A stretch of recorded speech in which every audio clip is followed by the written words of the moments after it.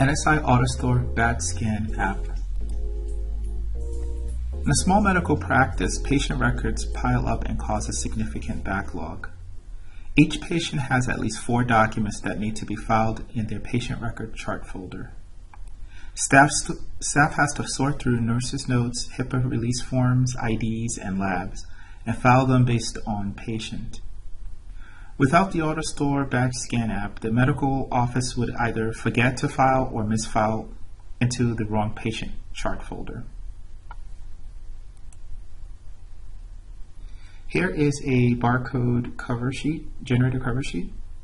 As you can see here, you have the chart number, visit number, document type, and visit date. So you begin to actually enter in the index information based on the patient and the document types that the patient needs to be filed upon. So for instance, in the visit date, you could type that in and the barcode will be generated. So you just take this, you hit file and print, and you have those 4 cover sheets printed based on the 4 document types that need to be filed on a patient record. They now use this barcode routing sheet to eliminate the manual process the staff has to go through to file the multiple records for the patient, and they sort the patient record based on document type.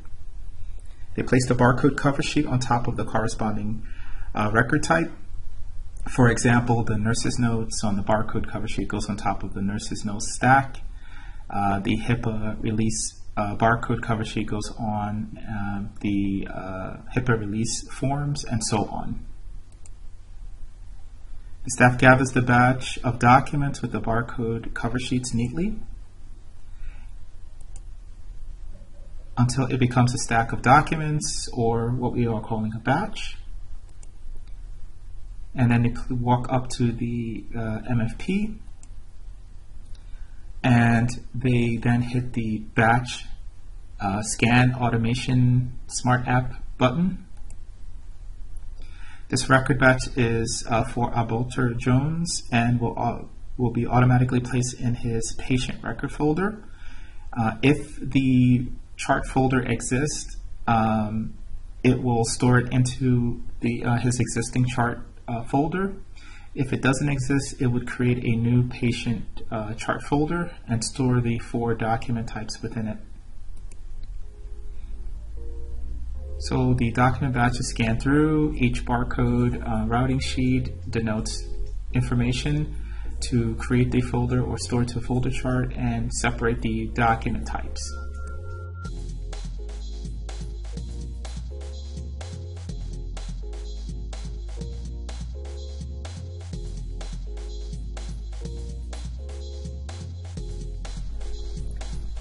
Now let's see how the files were stored. Several practices use a Windows folder structure to manage their records.